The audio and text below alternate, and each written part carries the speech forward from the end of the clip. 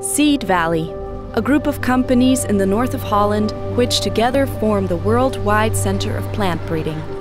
Here, along with my co-workers, I work on developing new vegetable and flower varieties for the whole world. That world is changing fast. Harvests are being lost through extreme weather conditions, and the world population is growing by another 2 billion by 2050. Our aim is to make sure that enough healthy food and beautiful flowers remain available. That's why we're working to develop crops that provide higher yields, have a longer shelf life, and grow optimally, but use the least possible space, energy, and water.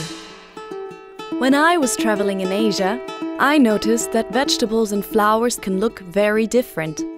Every country has to cater for regional preferences, but different types of soil, cultivation methods, and plant diseases also play a role.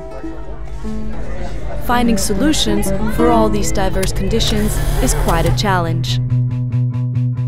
Children learn that eating spinach makes you strong, but the spinach plant itself is susceptible to diseases.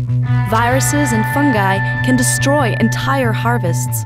Making crops resistant is a race against the clock. A crop that's resistant 1 year can perish a year later. The solutions have to be made to measure. In Seed Valley, we collect millions of data points using the latest techniques. With this data, we can determine the properties of a plant much faster than before. In the past, we had to wait until a bell pepper was fully grown to see whether it was going to be a yellow or a green one.